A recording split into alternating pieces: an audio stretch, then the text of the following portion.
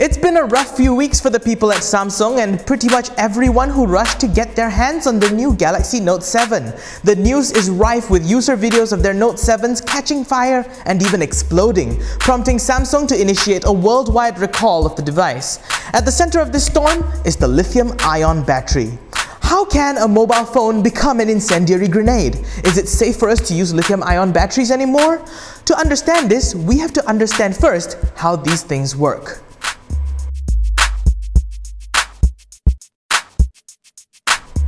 Introduced to the market in the 70s, the power stored in one of these lithium-ion batteries equals to these. Because it stores energy super efficiently, it can store as much energy as 4 regular batteries. It is also very versatile and can be crafted into various shapes and sizes to fit seamlessly into many modern electronics.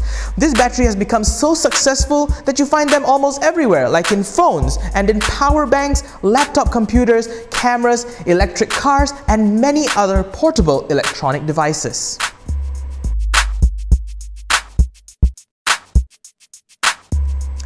Lithium is the softest metal in the world and it wants to react to almost anything, even the moisture in the air. Battery manufacturers usually use thin metal casings and plastics to isolate lithium compounds in the batteries from the outside world. An integrated circuit on the chargers usually stops charging a battery once it is full. If one of these mechanisms fail, however, the batteries could overcharge, overheat, or damage, and then this happens.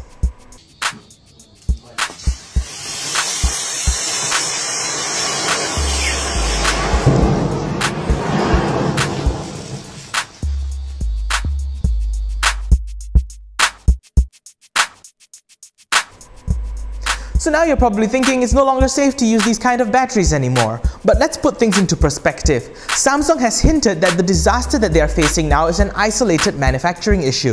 This is not the first time lithium-ion batteries are exploding.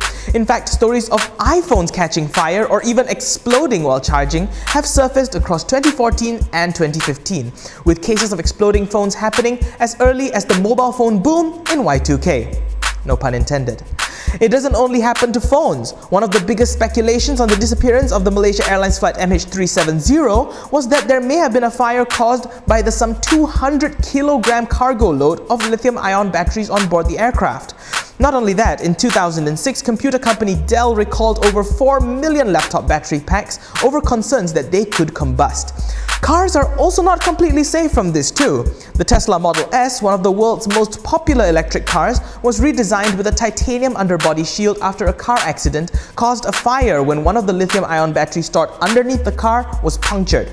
And of course, the recall of over 500,000 so-called hoverboards, the hottest Christmas gift of 2015, took place after reports surfaced showing dozens of these toys spontaneously going up in flames.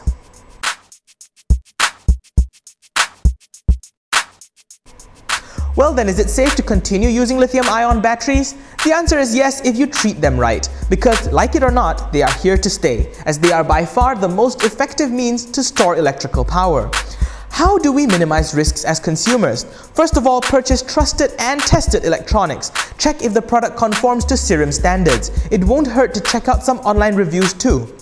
Second, use only certified chargers and accessories. When you buy that 10 ringgit pasar malam ciplak phone charger, you're doing so at your own risk because chances are they are not tested for safety or passed any standards. As for that bloated or punctured lithium-ion battery you've kept in your drawer for the past 10 years, it's about time to dispose of them responsibly.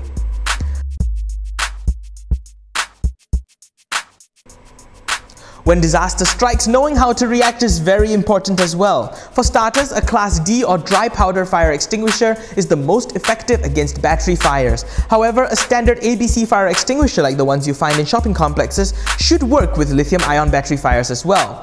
Never use water to put out a fire like this, because remember, lithium wants to react to everything, even the moisture in the air. Water will only cause flaming liquid to splatter around and make the situation worse.